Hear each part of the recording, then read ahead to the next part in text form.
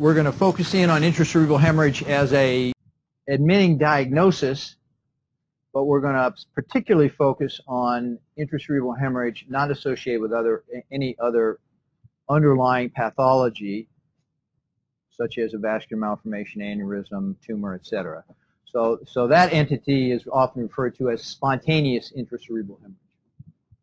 Let's take an overview of intracerebral hemorrhage. So it comprises about 15% of the strokes overall. And now it appears in the U.S. there's about 750,000 strokes every year. It has just about the highest mortality of any kind of stroke. At 1 year, only 40% of people are generally surviving, and less than a third are independently functioning. Quite expensive, $6 billion a year in the U.S. alone. 70% of the cases are associated with arterial hypertension. And of course, there are these other causes, including vascular malformations, rupture of an aneurysm into the brain parenchyma, moyamoya disease, amyloid angiopathy, tumors, and coagulopathy.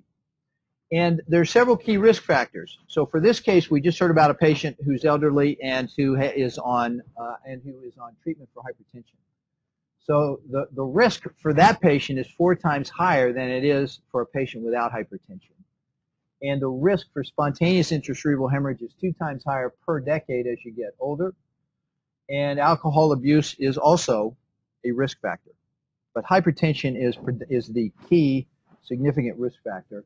And frankly, it's the management, the broad management of hypertension in this country that's probably resulted in the progressively dropping rate of stroke in the country. One of the real victories in population-based medical care in our country. So in the U.S., as I say, 10 to 20% of the strokes, or about 80,000 patients a year, have an intracerebral hemorrhage. The mortality is high. Now compare that to other diagnoses that get a lot of attention. Primary CNS tumors, really I've seen estimates between 20 and 50,000 a year. Probably depends on whether you include meningiomas. And aneurysms about 30,000 a year. So it is a very important diagnosis that ranks right up there with the other disorders to which we pay much, much attention. Now I gave this talk in Beijing last year, so I just thought I'd throw in the figures for China. So in China, there are almost 2 million strokes a year, and somewhere around 500,000 intracerebral hemorrhage cases every year. And their incidence of intracerebral hemorrhage is a bit higher than it is in the U.S. And with regards to demographics, the rate of hemorrhage is about twice to 3 times as high in African Americans, and it's much higher in Japanese patients than it is in Caucasians. So how does bleeding into the brain cause injury to the brain, damage to the brain, compromise of neurological function? Well, these are the 4 ways that you see the injury. Tissue is torn and disrupted by the expanding hematoma. That's direct mechanical injury to the brain from the hemorrhage that's apparent at the onset. And in today's therapeutic world, there's probably little or nothing that can be done about that particular element, just as there isn't anything we can do right now about brain tissue that is crushed and completely destroyed by trauma. It's the follow-up events that occur once the patient is under our care that we have to think about and attend to if we want to make a difference. One of those is expansion of the hematoma. It's not uncommon to have a patient come in with a small hemorrhage that expands into a much larger hemorrhage. So that extends the damage. We'll talk about how you might approach that, but the obvious ways are to try to reduce further bleeding by maybe lowering their blood pressure or giving some kind of an agent that improves their ability to clot immediately and stop the ongoing bleeding. Is there an ischemic penumbra around the clot? Does the clot expand, compress the vessels in the surrounding brain tissue, reduce the blood flow, because reduced blood flow has been measured around hematomas, and cause ischemia? So is there the hemorrhage surrounded by a zone of ischemia that might be amenable to treatment by taking the hematoma out and relieving the pressure? And finally, there is growing interest in this area of blood toxicity. Elements in blood breakdown products, hemoglobin, some of the inflammatory agents that are in plasma seem to extend the injury. Buzz Hoff, who was the chair at Michigan and also at UCSF when I was there as a resident, did a lot of research on this area. He really was a pioneer in this area. And one of the elements he found that extended the injury, it seems, was thrombin. Thrombin, which is produced whenever blood extravasates and clotting starts. So there are a number of elements that may contribute to what's been called neurohemoinflammation. And the manifestation of this is that growing rim of edema, low intensity on the CT scan, or low density on a CT scan and high intensity on a FLAIR image or a T2 image that surrounds the clot. That is the manifestation, the visible imaging manifestation of that extension of the injury. So what are the approaches? Well, first, minimize bleeding progression. Treatment with a procoagulant like Novo-7, a clotting factor that has been used to correct coagulopathy. And that's been tested. We'll talk about the trials. Blood pressure control. There's always been a tendency to want to lower the blood pressure in hypertensive patients who come in with an intracerebral hemorrhage. And frankly, if they come in and the blood pressure is 160, does that mean they're a hypertensive patient? Not necessarily. What happens with a Cushing response when you have increased intracranial pressure? Your blood pressure rises. So it can be a reaction after the fact to the hemorrhage, or they may have underlying essential hypertension. That's important to understand. But if they have underlying hypertension, you have to manage the blood pressure judiciously, but not lower it so much below their normal range that you compromise cardiac or renal perfusion and cause a problem. So blood pressure lowering has to be done carefully. Reducing the mass effect, possibly to reduce herniation, which can be another form of brain injury by hematoma removal, is something that we'll talk about. And then finally, reducing heme toxicity. To date, there is no pharmacological agent to counteract the toxicity, to provide neuroprotection against this kind of toxicity. The mechanisms are being defined, and agents to reverse that are being reviewed. But the way to reduce the heme toxicity is just to get the blood out of there and reduce the burden of blood that is producing the breakdown products. So just a brief overview of what we're talking about so you have the right images in mind. This is a lobar hemorrhage. This is a basal ganglia or putamenal hemorrhage. And these are a variety of hemorrhages here. So putamenal hemorrhage here, thalamic hemorrhage, cerebellar hemorrhage, brainstem hemorrhage, and lobar hemorrhage. And there's a specific entity associated with lobar hemorrhages of that irregular nature in the posterior half of the hemisphere. What entity looks like that last image on the lower right? Amyloid is, did you say that, Rich? Okay. Speed is also part of the equation here for scoring. Primary intracerebral hemorrhage then is primarily related to those top two, hypertension and cerebral angiopathy. I wouldn't call it primary if it's related to cocaine use or methamphetamines. I wouldn't call it primary if it's related to a coagulopathy. There may not be an underlying structural lesion, but there's a precipitating cause. And secondary is related to these underlying structural lesions that you see listed there. Now, moya is actually more common than I had imagined as I went through the literature review. Cerebral venous sinus thrombosis is another one, and even vasculitis is something to think about. So here's a couple examples. It's very, very round and well circumscribed, not really irregular. This happens to be hemorrhage into a tumor. What do you think about the lower right? Now they're very round, well circumscribed with surrounding edema. What Mets? This is a hemorrhage from multiple Mets. What about the lower left? So this is a patient with a coagulopathy related to Coumadin. That fluid level, you think coagulopathy. And raise your hand if you can't figure out the one on the upper right. So that's bleed from an arteriovenous malformation. It's lobar, and it's a young non-hypertensive patient. So this is the most common cause of brain hemorrhage in a young non-hypertensive patient with a lobar hemorrhage. That is the patient that you get an angiogram on every time. Why not just get a CTA? CTA is not sufficiently sensitive to really define AVMs well. And let's say you do an angiogram in a patient with a young patient with a hemorrhage like that, and the CTA is negative. What do? Get a transfemoral angiogram. Let's say you do a CTA in a patient like that, and it suggests an AVM might be there. What do? Get an angiogram.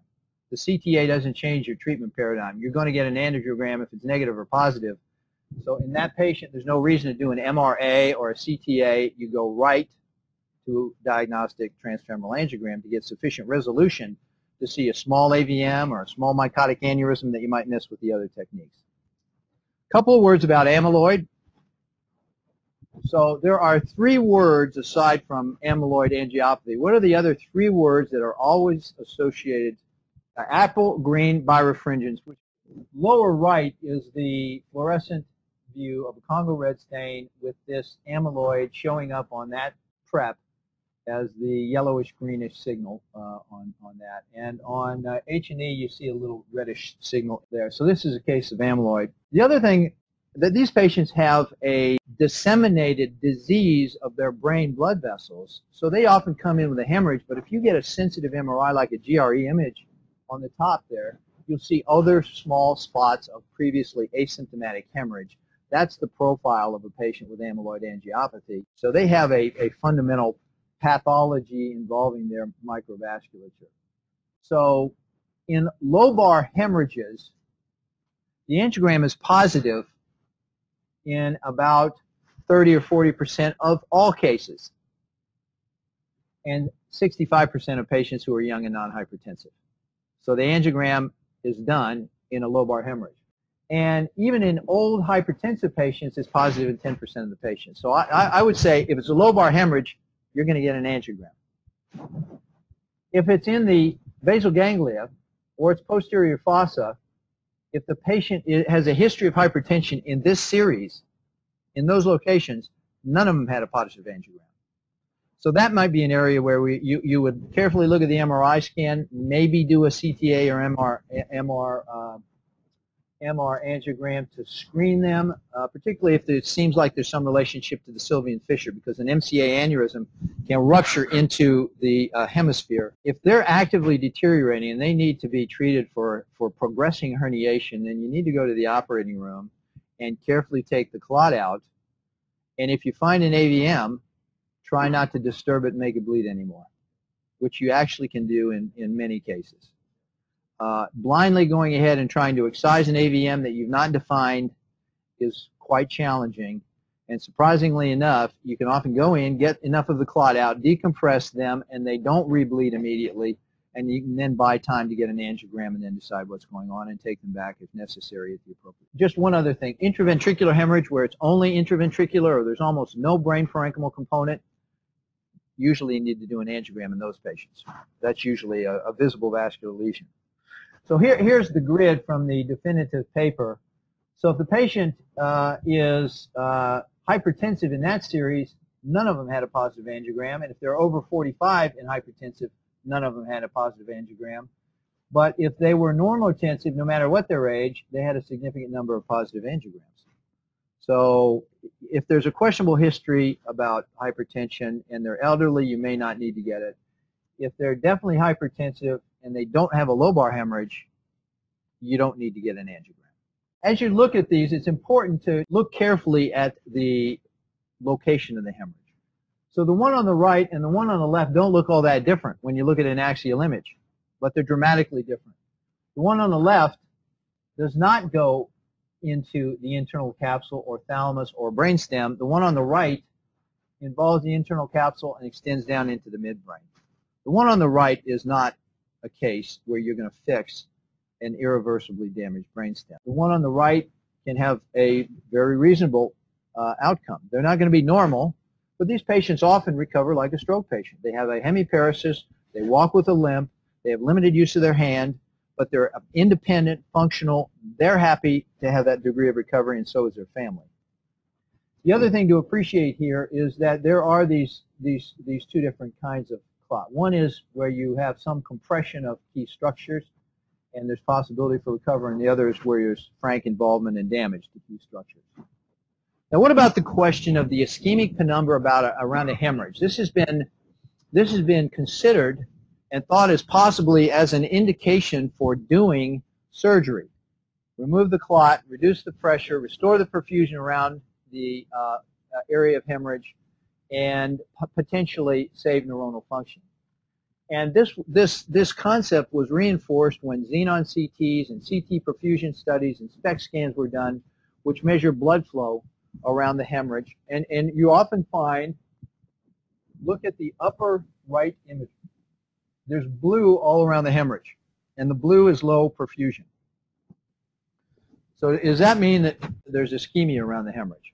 This is the test that really is our current gold standard for answering that question. This is an oxygen PET study, and when you see low blood flow, it can be two things. It can be blood flow that is decreased because it's matched to decreased metabolism in the tissue because the tissue's been damaged or it's dysfunctional. That is not ischemia. Ischemia is a mismatch between low blood flow and normal or metabolism so that there's inadequate blood flow.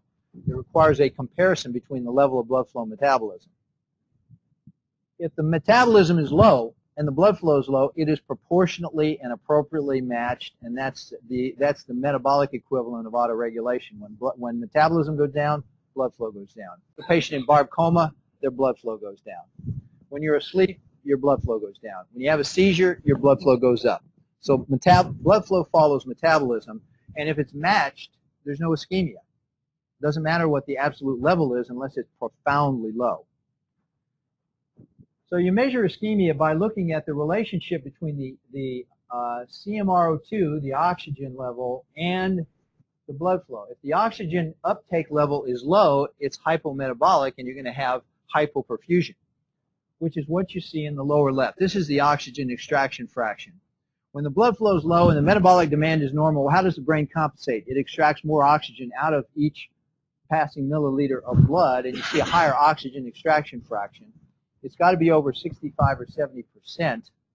Normal is 50% or below in order to be ischemic. Well, here you can see that there is no hot area in the oxygen extraction fraction. So if this was ischemic around the hematoma, you'd see a hot area, red or yellow, around the hematoma, and it's not.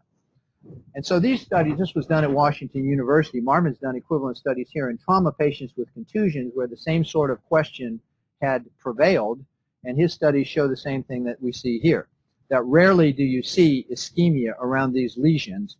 It's matched blood flow. So operating to take the clot out in order to improve the perfusion, that doesn't make physiologic sense, and that probably is not the reason to think about it. But this may be a reason. Now here's what you see over the course of time in these patients typically, and this is actually not one of the more dramatic cases. As the hematoma resorbs and dissolves, you see that halo of low density on a CT scan expand. And the more of that you see, the worse the outcome ultimately in the patient.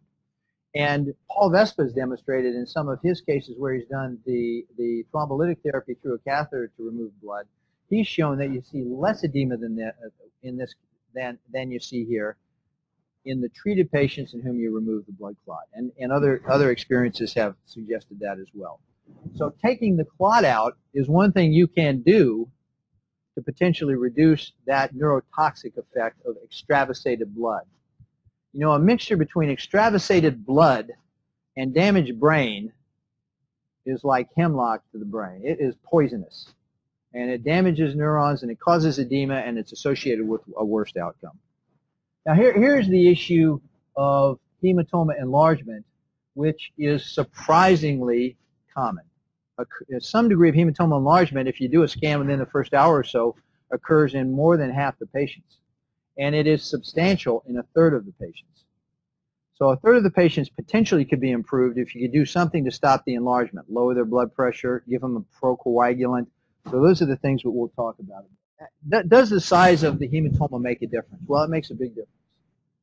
What does that graph tell you? I'll tell you what it tells me. If your hematoma is bigger than 30 cc's, and this is a study that Tom Broad did in Cincinnati in the 90s.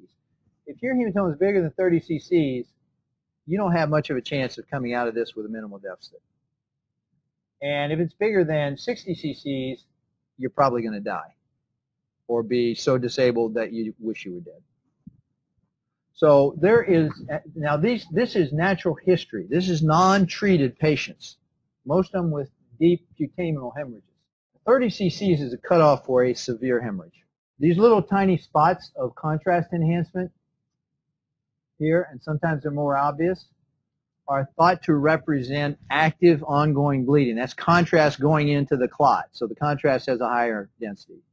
So if you see that, that is thought to be an actively bleeding hemorrhage that may require a different level of urgency and a more aggressive intervention. So that is the spot size sign. Here's another example of it, and here is the spot there. So when you see that, and this is the end result.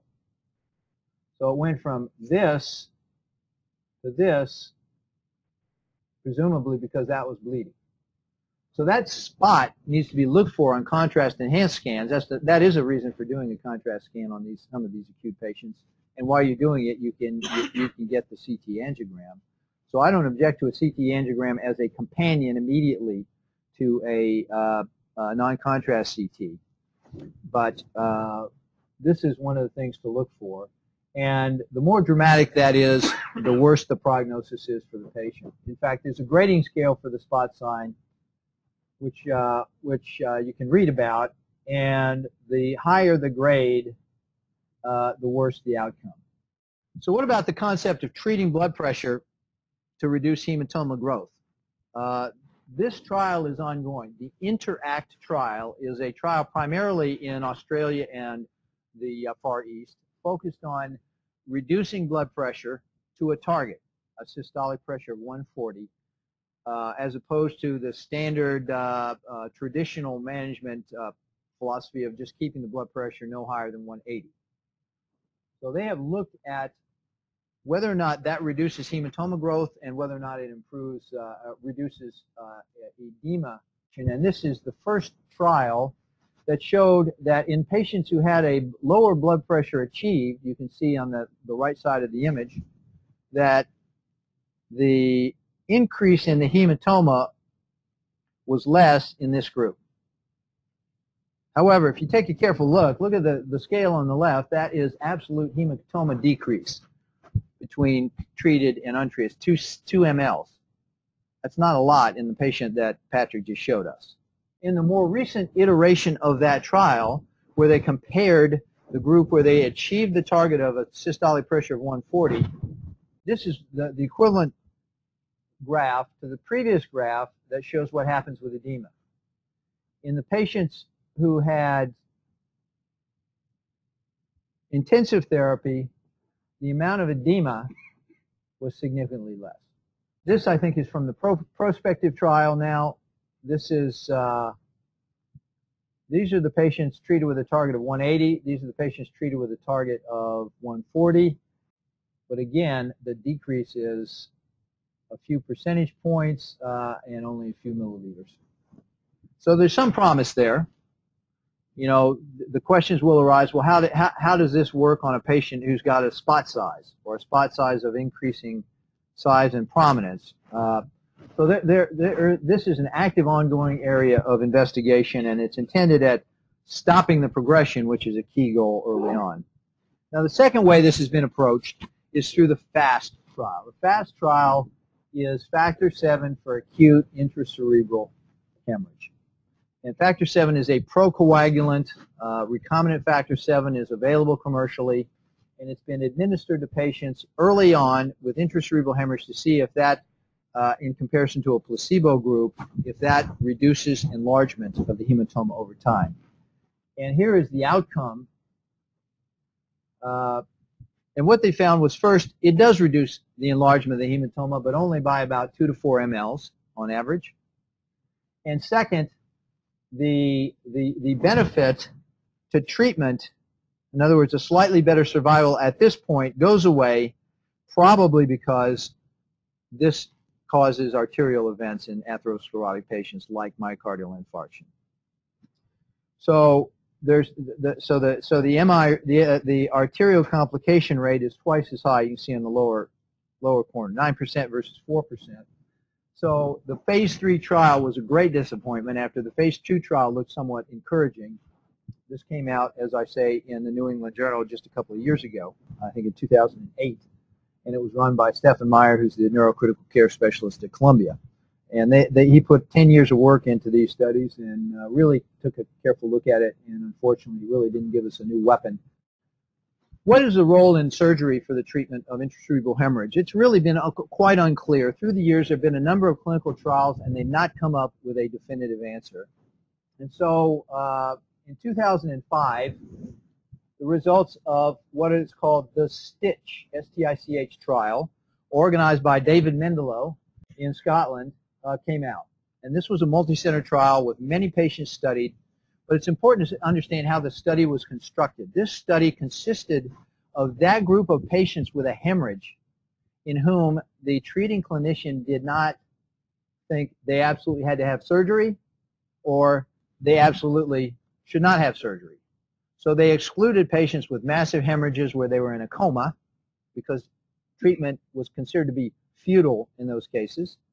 And they excluded patients, they excluded also patients with small hemorrhages where it was felt that surgery was not necessary, and they excluded a lot of patients, younger, non-hypertensive patients, who were actively deteriorating, who were taken emergently to surgery and felt not to be appropriate for randomization. So these turned out to be mostly patients with medium-sized basal ganglia hemorrhages and some lobar hemorrhages with a stable fixed neurological deficit. We're not deteriorating. So it's important to understand that this trial doesn't apply to many patients with an intracerebral hemorrhage, and it doesn't, the conclusions of this trial don't tell you what to do with all intracerebral hemorrhages. We'll come back to that. So the protocol was patients who were, not in GCS of 3 or 4. They had a clot that was at least 2 centimeters in size, and they were not children. And here is the result. Surgery had no better result for mortality or morbidity or complications or neurologic outcomes. Surgery had no better outcome than medical therapy. Now this is the graph that is cited by people as saying, well, that means there's no indication for surgery in patients with a hemorrhage. Well, this applies only to that group where they were uncertain. It doesn't apply to a young, healthy patient who's actively herniating after coming in with just a headache with a lobar hemorrhage. That patient still needs to be rushed to the OR. And it doesn't apply at all to patients with cerebellar hemorrhages, which were excluded from this. So it doesn't say there's no role for surgery. It says in those patients, predominantly patients with a fixed neurologic deficit, predominantly in the basal ganglia, surgery didn't benefit the group in this trial. However, when you look at the subgroups, you find that surgery actually resulted in a worse outcome in patients with deep basal ganglia hemorrhages or with hemorrhages associated with intraventricular hemorrhage, and a better outcome, marginally better, in patients with lobar hemorrhage. So for the lobar hemorrhages, the good outcome level was 50% almost as compared to 37%. So now, and this is on your pretest, what is STITCH 2? It is an equivalent trial where they're randomizing patients with lobar hemorrhage to surgery or medical therapy. And again, these are those patients where there's uncertainty. Stable patients who are not actively deteriorating and patients that don't have such a massive hemorrhage that a good outcome is foregone, is precluded. Now a word about the timing. You might think if you're trying to prevent hematoma expansion and you're trying to reduce the toxic effect of the blood that you should go in immediately. It's a reasonable supposition. The experience, however, has been that all too often when you go in immediately, you're going in during the period of active bleeding, and it's difficult to identify the active bleeder and coagulate it and secure it. And so in this trial that came out of Houston, I think in 2001 or so, they found that operating within the first 6 hours actually was associated with a worse outcome than operating later. One conclusion, and time will tell, might be that during the first 6 hours it's better to treat by controlling the blood pressure and possibly treating with some safe procoagulant to stop hematoma progression, and stabilize the patient is the way to go, and then operate later to get the blood out to prevent the toxic effects. So just some general guidelines about, in practice, what is reasonable to consider doing now. And these are not based on randomized trials, but these are based on bits and pieces of the trials and general clinical experience. So for a lobar hemorrhage, possibly up to as big as 100 cc's, certainly as big as 60 cc's, with a deficit in a patient who's non-comatose or maybe even in a GCS of 7, if you wait to stabilize, it's reasonable to go ahead and do surgery, and in every case you probably should get an angiogram. So that, I think that's not an unreasonable paradigm for us to follow today. And obviously if that 100 cc hemorrhage is in the dominant frontal lobe and has wiped out the language cortex, then that it has to be corrected for individual variation and location. For basal ganglia hemorrhage, when might it be reasonable? Well, in a somewhat smaller hemorrhage, particularly 3.5 to 5 centimeters, in a patient with a deficit who's actively deteriorating but who's not yet fully comatose, it may and doesn't have extension to the brain stem, it may be reasonable to attempt surgical evacuation in those cases. I've personally had patients who have recovered with an acceptable outcome who are just going right down the tubes from progressive herniation in that circumstance. So a younger patient, a healthier patient who's actively deteriorating but they're not yet wiped out, they're not yet deeply comatose, may be reasonable with a basal ganglia hemorrhage. And the general surgical approaches to the deep hemorrhages are these. The traditional approaches are through the middle frontal gyrus for more anteriorly located hemorrhages, and at the parieto-occipital junction, maybe even a little farther back, for hemorrhages that are located in the posterior part of the basal ganglia or the thalamus. And obviously, if they have a lobar hemorrhage, you go over the most superficial point of the lesion, but avoid eloquent cortex. And more recently, as Patrick referred to, we've been using an eyebrow approach and a frontal burr hole for endoscopic evacuation. I'll talk about that in just a minute. And here's a reasonable approach for a posterior ganglionic hemorrhage, subcortical hemorrhage.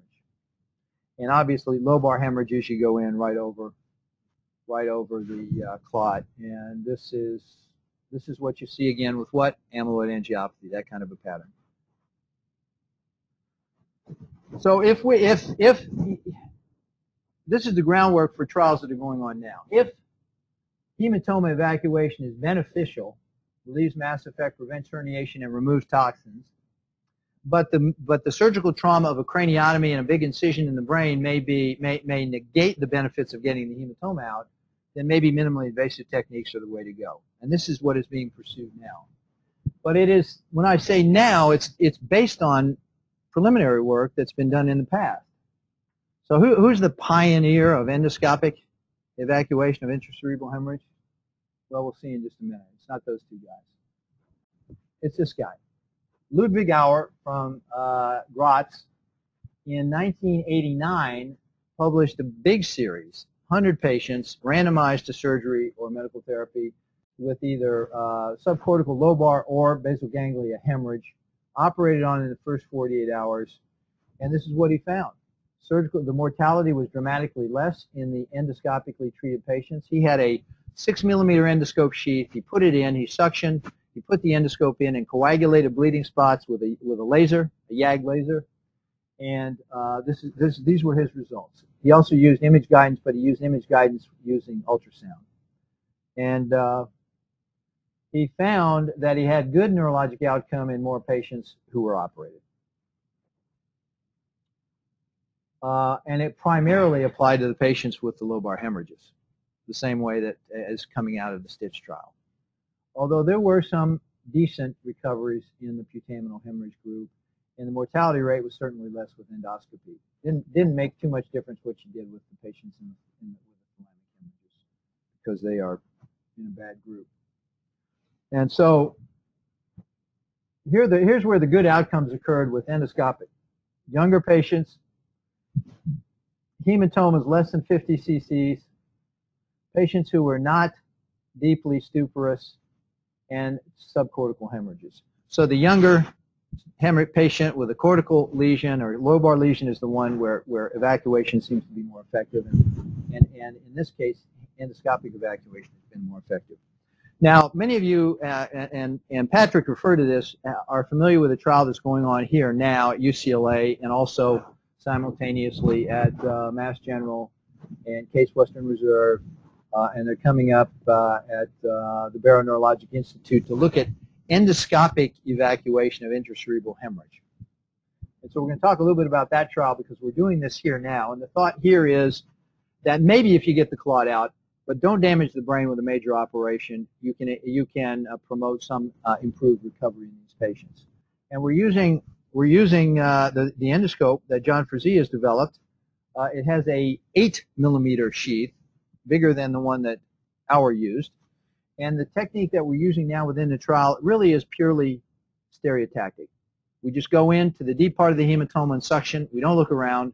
We come out to the superficial part of the hematoma, suction, and then we irrigate and use the endoscope to see what the irrigation looks like. And if we see an active bleeder, then we use the endoscope and an endoscopic bipolar to control the bleeder.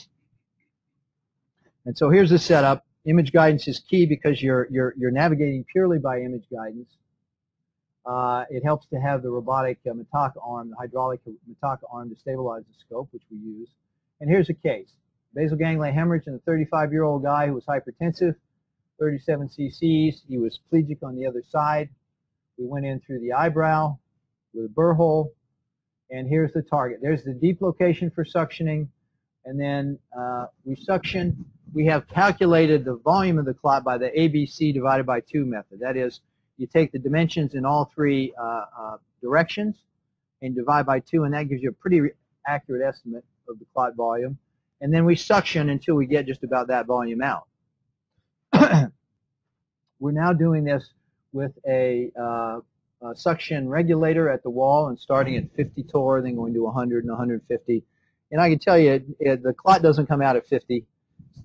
A few of them come out at 100. They almost all come out at 150. And you don't have to go to wall suction, which is 300. So the regulator reduces the suction, the barotrauma, if you use that. Now here's the second suction point on at a more superficial level. And here's what it looks like in the OR. So if you look at the image guidance screen behind my head, you're going to see the yellow marker for the endoscope going in. And if you look in the lower right-hand corner, or your lower left, you'll see us steering the sheath with a trocar into the hemorrhage, guided by looking at the screen, flying by the instruments there. Patient and the robotic arm holds it there. The hydraulic arm holds it.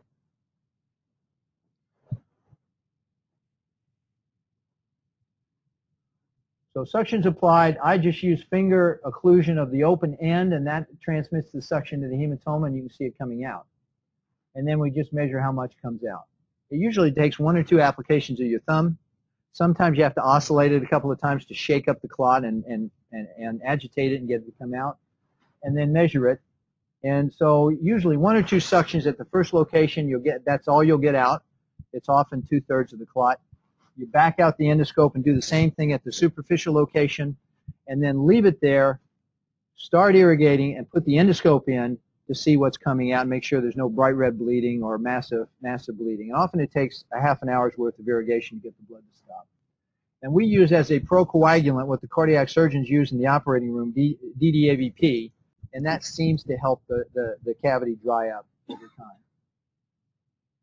And so what you're looking at with the endoscope really is not the clot and steering the suction around. Here is a monopolar suction used to coagulate an oozing vein.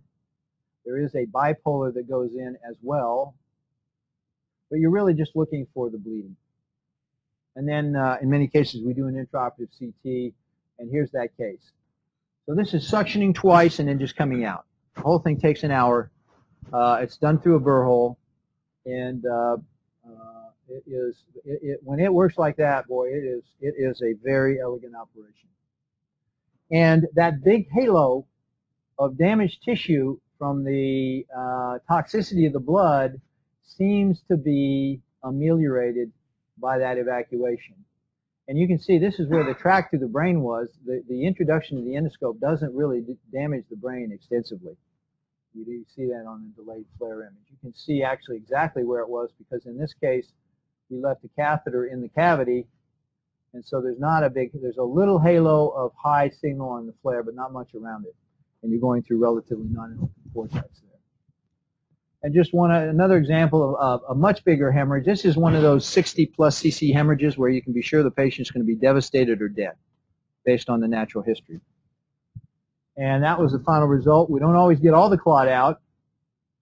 But, you know, it made me think as I was looking at this strategy to reduce blood pressure, if they're happy with a reduction in volume of the clot ultimately of 2 to 4 milliliters, here we probably got out 50 milliliters of blood. So we turned a big clot that was over 60 to one that is about 15 cc's. And that guy has recovered, and he's got an aphasia that's moderate, but he communicates with his family well, and he's independent and happy to be around. The lobar hemorrhages, it often works very well.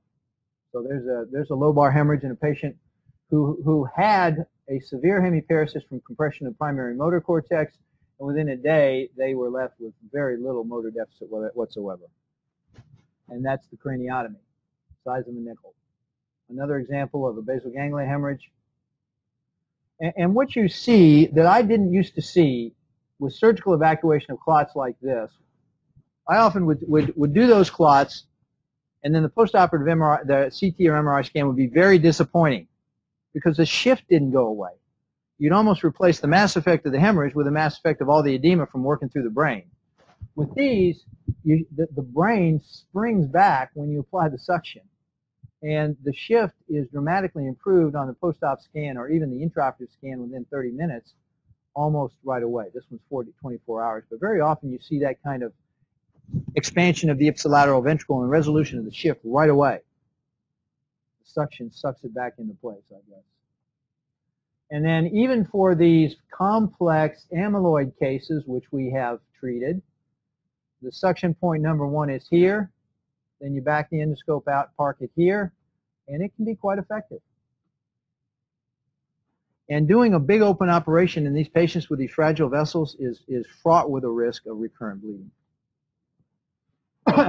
We have had 2 cases now who have had bleeding extension after the endoscopic procedure. Now, both of these were earlier in our experience when we were steering the endoscope around and visually suctioning blood out rather than just putting it into 2 locations and suctioning, which I think is really the most minimally invasive approach. And I am completely gotten away from this visually guided tactic because both of those patients did very poorly. Now, we reported our early experience in surgical neurology. We had a substantial hematoma reduction. We had 1 patient die, the one I just showed you. The same one was the one who had a post-op rebleed, and it had a dramatic difference, but this was in a very small number of cases. Currently, there's an ongoing trial in conjunction with Hopkins, who is doing what's called the MISTY trial, and we'll talk about that in a second as I finish. And we're doing this trial in conjunction with them at several centers around the country. Case Western just did another case earlier this week, and we'll be seeing how this stands up against a medical control group and against the other minimally invasive technique that we're going to talk about. Now, who else is doing things like this? Well, Duryung Chang from Taiwan is doing this, from Taipei. He's using an 8mm sheath, but he's steering it visually with an endoscope down it and just putting a suction through it. But doing it through a burr hole, and they're getting better evacuation than they do with stereotactic aspiration with TPA. We'll talk about that, or with craniotomy, and they're getting good results. I want to finish by talking about the MISTY trial, which is described here. This is built off the groundwork laid by Mario Zuccarello, who's now the chair at University of Cincinnati. And Mario spent the last couple of decades working on surgical treatment of intracerebral hemorrhage, first in an animal model and then clinically. And he's directing the surgical component of this. Dan Hanley, the intensivist at Hopkins, is the medical co-PI. And this is being tried at 10 or 20 centers around the U.S. now, and I think some international centers as well. This involves the same kind of procedure that Paul Vespa has been doing, which is catheter introduction into the hematoma using stereotaxis, and then dissolving the clot with TPA and allowing it to suction out with multiple TPA infusions, a couple a day for several days. Paul has independently reported his results with a favorable pilot study. So he puts a catheter in, aspirates what will come out of a ventric, which sometimes is 10 or 20 cc's, and then confirms its location and puts TPA in to dissolve and aspirate or evacuate the clot. And this is really what's done in the MISTY trial. So there are several, I guess it's 3 infusions of TPA a day for the first 72 hours, and serial scans and exams are done sequentially after that. So they're using 0.3 milligrams of TPA through the catheter, letting it sit for an hour, dissolve things, and then letting the blood run out. And it can be quite effective. So here's a clot after inserting the catheter and 48 hours later, so probably 5 or 6 TPA infusions later. So one question we're addressing with a comparison of the ICES trial we're doing here and this trial is, does it make a difference whether you get the blood out right away, which you do with this immediate endoscopic suctioning, or whether it comes out slowly over 48 to 72 hours? And that is one of the points of comparison. But this is what they have found in this trial. First, a stability scan. We're only treating patients who have a stable clot. We're not treating patients with an actively involving clot because that's another variable introduced into the trial. So we're treating patients with scans 6 hours apart that show no further enlargement. And we're treating the patients within 48 hours surgically or 72 hours with the TPA. And this is what happens to the clot as the TPA is infused. So this is a percentage reduction. At 2 days afterwards, about 50% of the clot is out using that technique. So it does remove the clot. The rebleeding rate, you might be concerned about giving TPA into a hematoma cavity. The rebleeding rate has been very low. The infection rate has been almost nil, and other complications have been quite low. So you can do it, you can get the clot out, and it's going to be moving on to a phase 3 trial over the next couple of years, as we hope the endoscopic technique that we're pursuing here at UCLA will as well. So I hope I've answered the questions on the pretest through the course of the talk here. I hope you've gotten a good background into the concepts of intracerebral hemorrhage and also an update on some of the important ongoing approaches to new therapy for intracerebral hemorrhage. Be happy to answer any questions, and thanks for coming and your attention.